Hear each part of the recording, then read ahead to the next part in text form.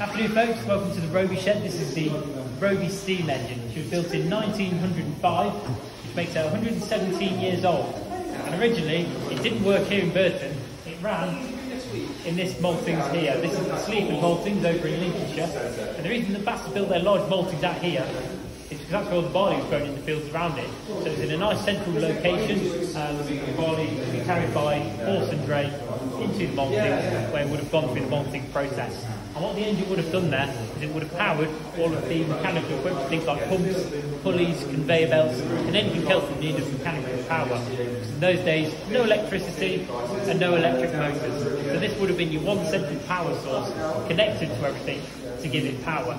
So this was steam powered, and how it was connected to everything else on site was a process called line shafting. If you've never seen line shaft before, just a nice diagram of it here.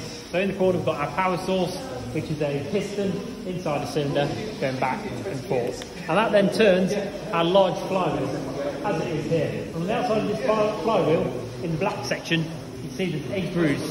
In each one of those grooves there would have been a rope, 1.5 inch thick diameter each. And as they went around the flywheel turned. It would pull on the rope to turn all these various shafts. And there's 2 miles of this line shafting at the Sleaford malting, and hundreds of individual pieces of equipment taking power at any point. And this one engine alone could have powered the entire site. It would have been going quite a lot faster than this. So that's about 15 to 20 revolutions per minute on the flywheel.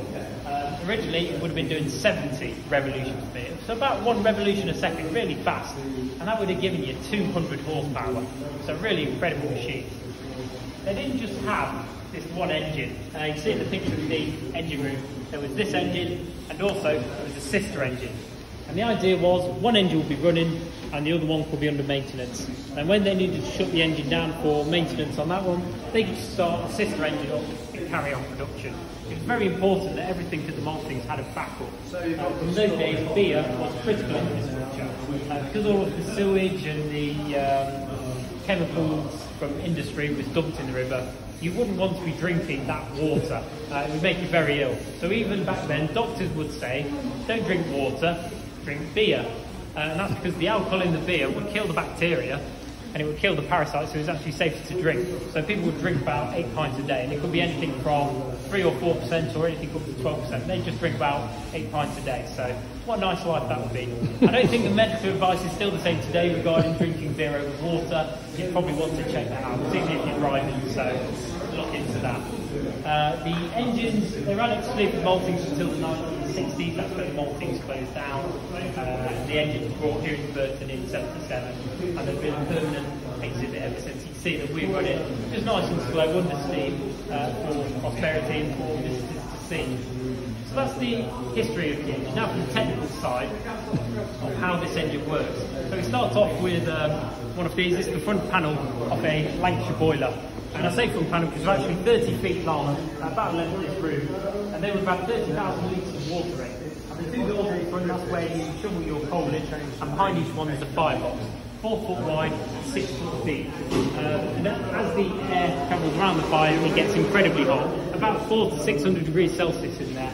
And that hot gas then travels down the length of the boiler, and it transfers some of this heat energy to the surrounding water. Just like a giant kettle really. But we're not going to let steam come out the top of the boiler. We're going to keep it contained so that we get high pressure steam. And it's that pressure in the steam that stores energy that we can use to power our steam engine. So that steam will come out the top of the boiler at about 100 pounds per square inch, 100 psi, comes along the pipe and into the engine. First thing we've got on the engine is this device here, this is the regulator or the main valve. This is how we control how much steam is coming into the engine and how fast the flywheel is going. From here, the steam is pumped into this nice round section at the front. This is the high pressure cylinder. And what we've got inside here is the piston rod travelling on one end, coming straight through the other side. And fixed onto the piston rod is a large disc called a piston, which is currently travelling back and forth. And how we get the steam to move the piston on either side, we've got an inlet valve and we've got an exhaust valve. And depending on the location of each piston, which the valve will be open.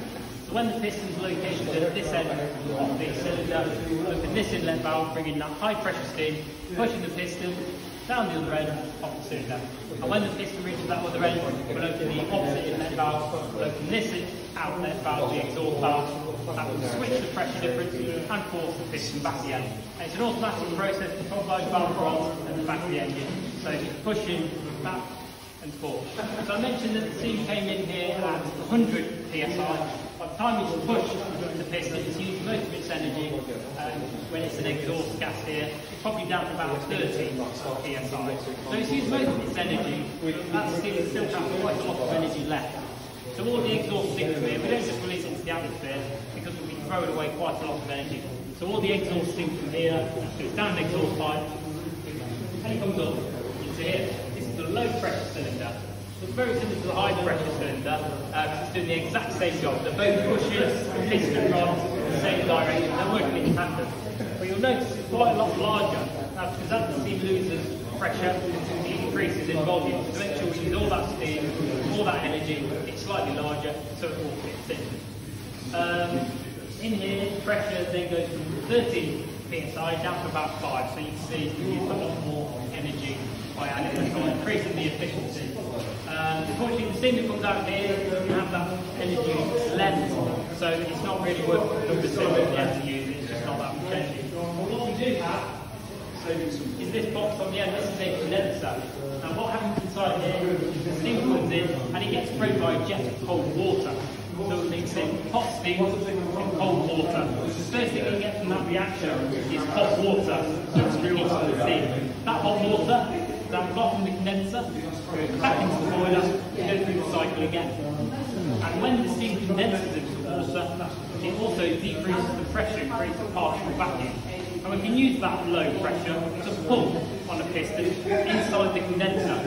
So here, high pressure pushes on pistons.